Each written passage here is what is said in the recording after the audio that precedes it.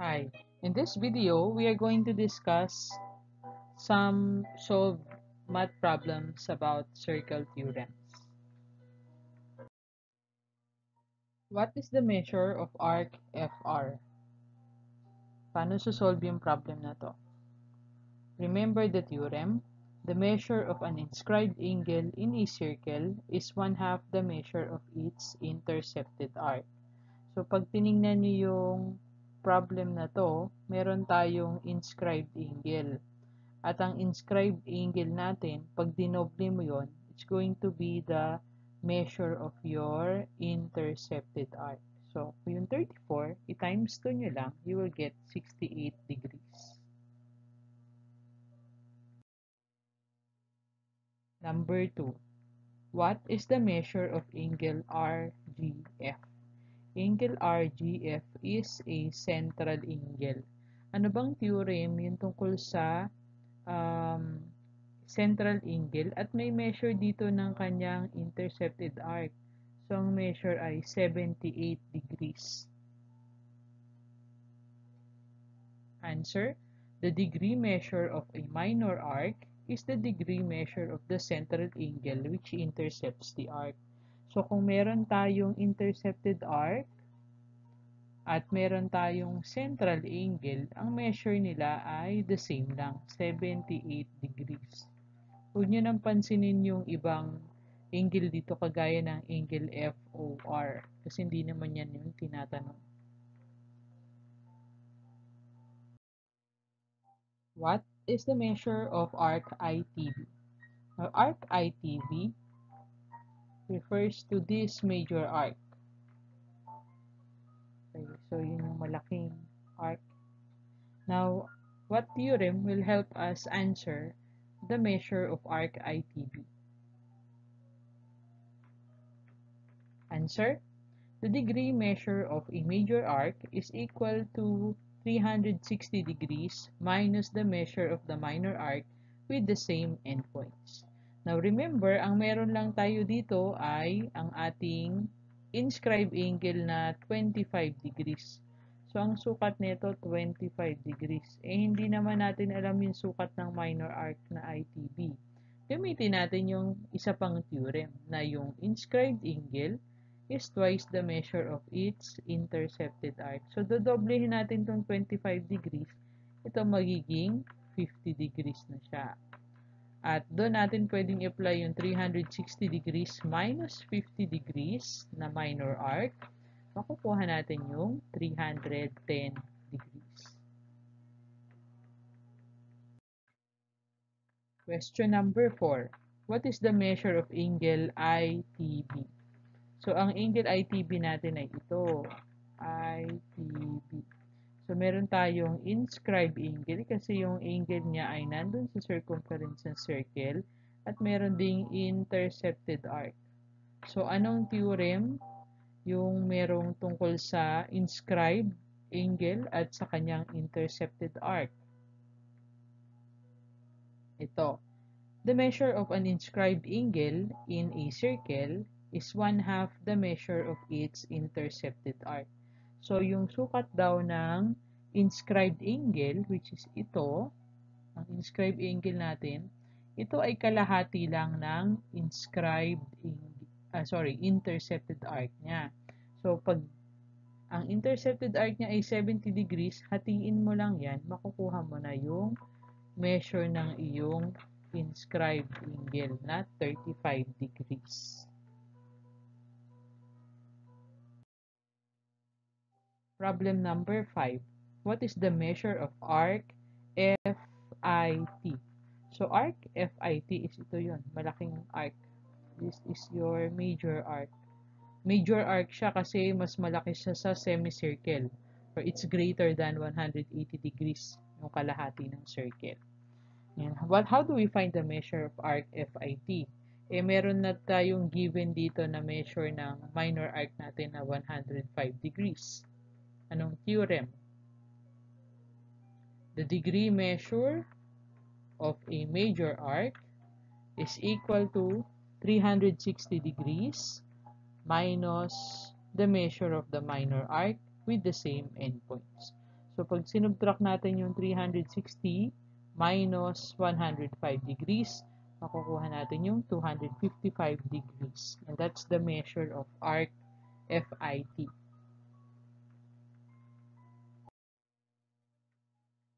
Okay, problem number 6. What is the measure of arc IT? Ito yung arc IT natin. Okay, ang measure ng arc TO ay 95 degrees at ang arc OI, ito naman ay 175 degrees. Ngayon, paano natin makukuha yan? Anong related theorem? Okay, the degree measure of a major arc is equal to 360 degrees minus the measure of the minor arc with the same endpoints. So, ang sagot dito ay 90 degrees. Pero paano nakuha yon? So, since dito ang nawawala ay minor arc, pwede natin gawin 360 degrees minus the major arc para mahanap yung minor arc. E paano natin mahahanap yung sukat ng major arc? Di ba meron tayong 95 degrees na TO at papuntang 175.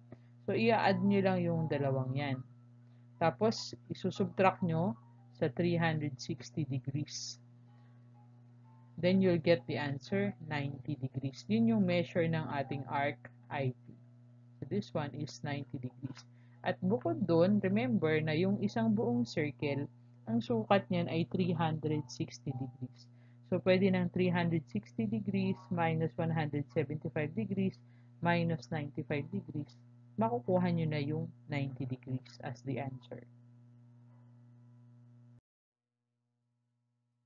Okay, number 7.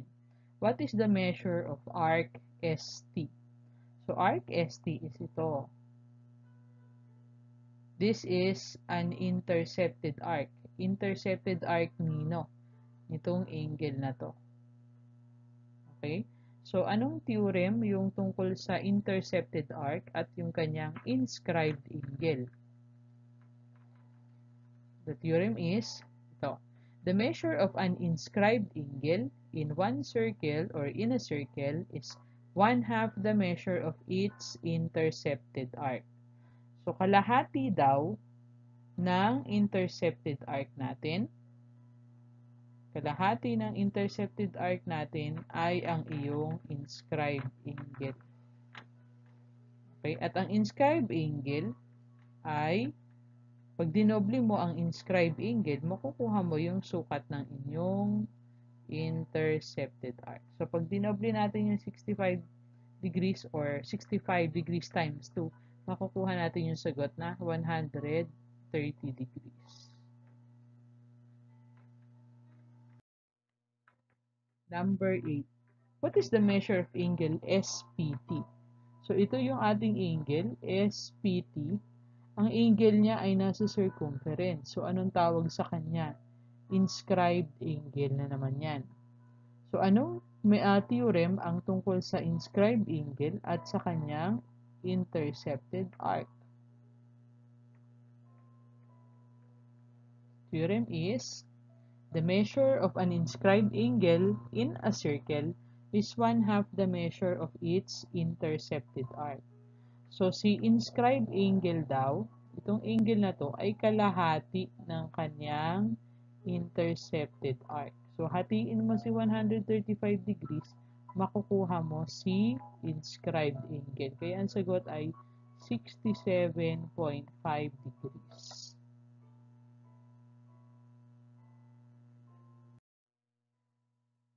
Number 9. What's the measure of arc TK? So, ito medyo madali-dali lang siya. So, tingnan nyo yung arc TKA. Diba ito ay isang example ng semicircle. So, ito ay kalahati ng circle natin. So, ang kalahati ng circle natin measures 180 degrees. Eh, binigay na yung 40 degrees dito. Ilan yung arc TK?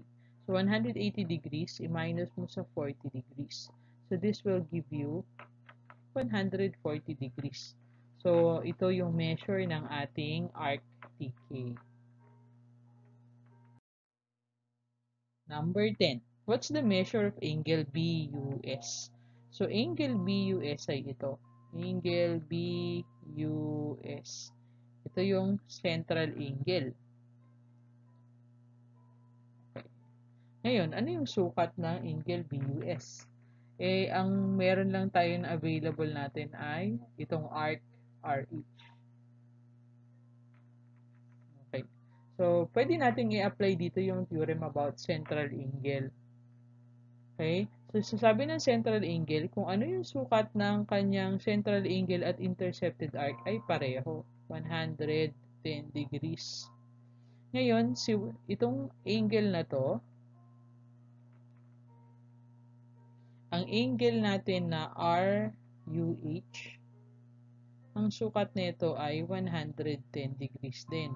Kasi nga sabi ng theorem na yung central angle is equal to its intercepted arc. Okay? Ngayon, kung 110 degrees ito, anong sukat ng angle na to? 110 degrees din. Bakit? Vertical angle theorem. Okay, so yung mag-opposite angles dito ay congruent. Number 11. What is the measure of line BC? At pag tinignan nyo yung circle R natin, marami siyang radius at meron din tayong diameter.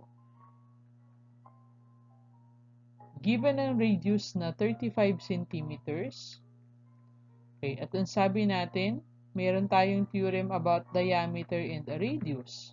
The diameter of a circle is twice its radius. So, yung haba ng diameter natin is katumbas ng dalawang radius. So, kung 35 to, at 35 din yan, ang sukat ng line BC natin is 70 centimeters. Number 12. What is the measure of line AD? So, line AR, ang given natin is 20 inches. Ito ay radius. Ang line AK is also a radius. Ang line AD is also a radius. So, anong sukat ng line AD? At anong theorem yung pwedeng magamit? Radii of the same circle are congruent. So, ibig sabihin, kung anong sukat ng radius AR, yun din ang sukat ng radius na AD. So, 20 inches din yung length ng diameter.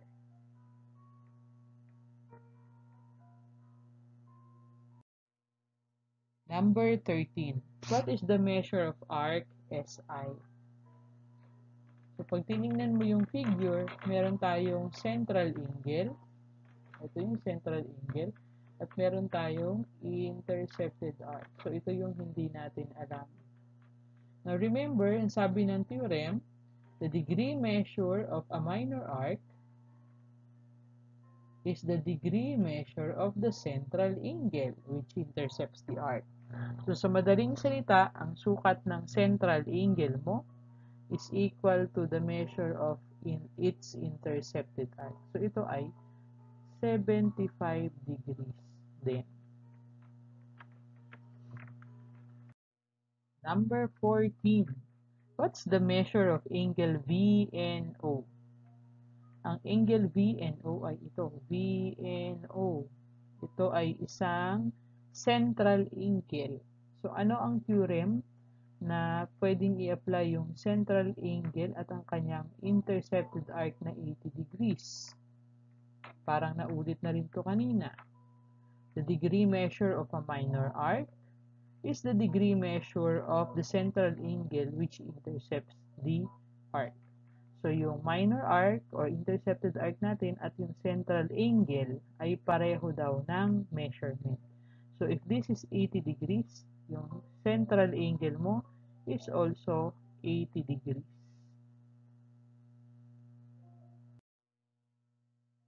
Last number, number 15. What's the measure of angle TAO? So, angle TAO ay ito, yung ating inscribed angle.